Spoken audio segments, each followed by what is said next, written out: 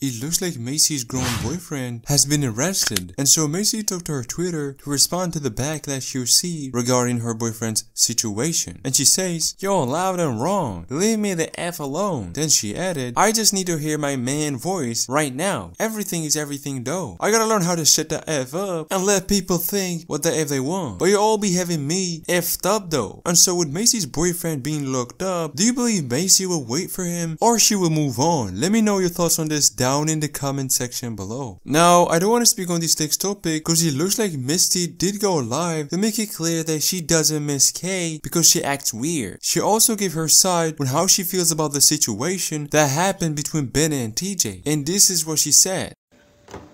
Do you miss Ke? No, I do not miss Ke. Ke is weird to me. She's just, oh, I do not miss that girl. Like, she's weird.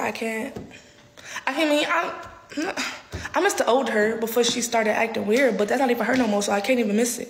There's no room for it to miss because she's weird. And, you know, like,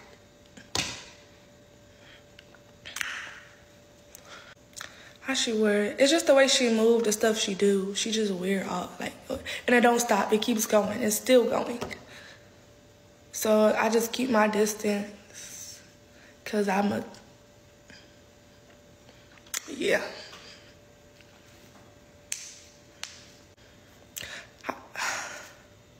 How do you feel about TJ and Nene situation that's going on? Do you feel mad? No, I don't feel mad because when I was getting beat up by my baby daddy, who gave a fuck? Nobody.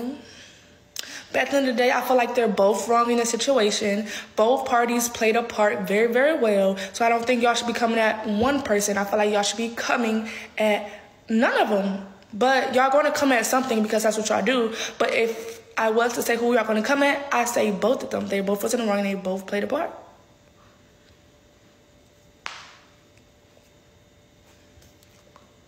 But that's none of my business.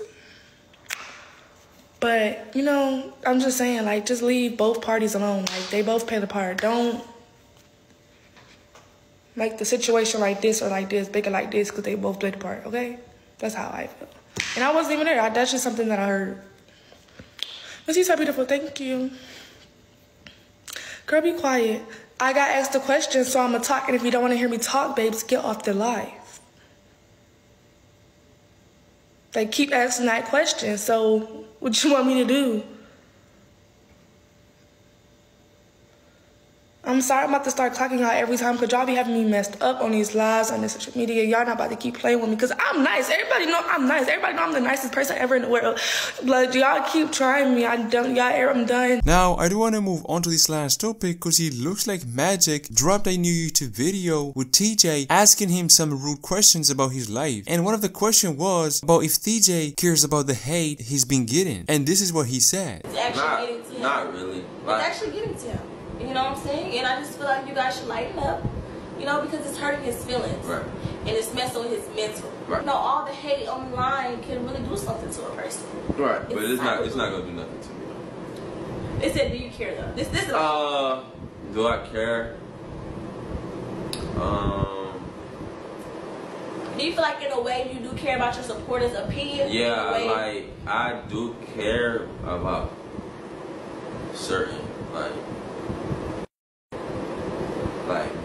hate comments, no.